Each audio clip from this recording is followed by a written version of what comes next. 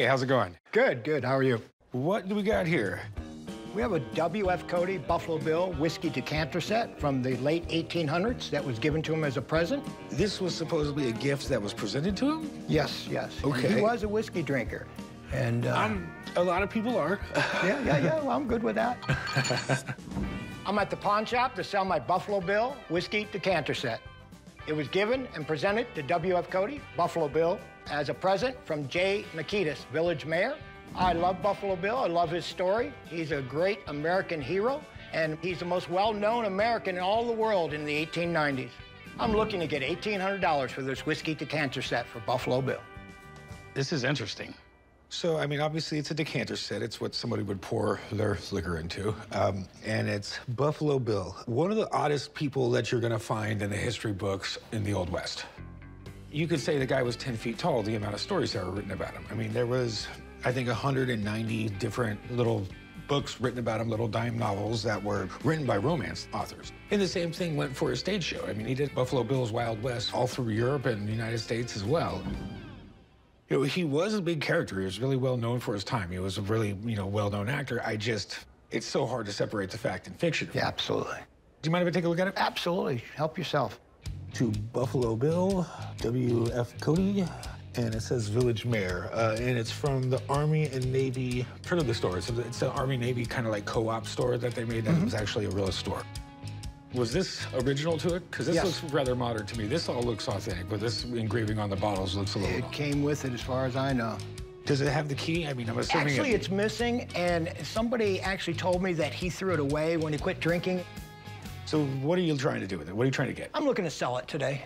For how much? $1,800. Okay. I mean, if it did belong to him, we're definitely not far off on that number. But with a lot of things, Buffalo Bill, you just never really know.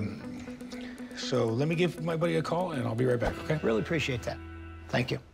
I'm very confident this will be authenticated, but I'm looking to find out more information on the background of this item. What's up, Mark? Hey, Corey. It's doing well. Keeping busy.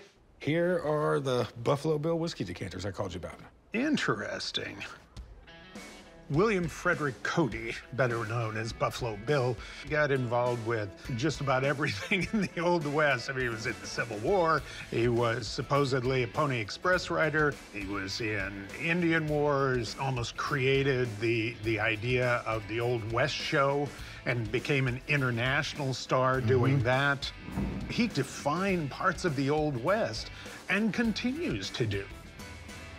I'm guessing that you have some questions about it. Yeah, I mean, because everything with Buffalo Bill could be so exaggerated, you just never know the truth. My biggest question is, was it really his or not? Okay. Is there any paperwork that goes along with this? No, sir. Okay.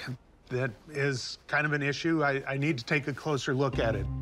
Let me see what it says here. For Buffalo Bill, W.F. Cody from J. Nikitas. That could be a number of different people. Well, it's from the Army and Navy stores, okay. That company was actually started by a group of British officers in the 1870s. They built camp furniture, they built things like this.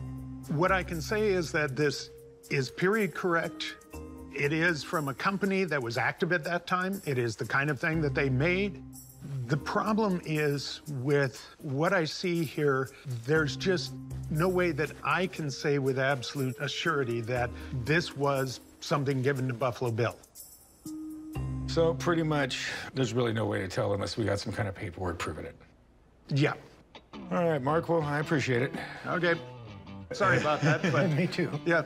But thanks for letting me see it. It is an interesting time period specific piece. Thank you. We'll see you later. Take care, Mark. So, I mean, what you have here is something really interesting. It could be his. There's just no way of telling without some kind of paperwork. Sure. Thanks for bringing it in. Take care. Appreciate you. Though today I didn't get any dollar bills for my Buffalo Bill, I'm confident I'll be able to get a lot of money at an auction.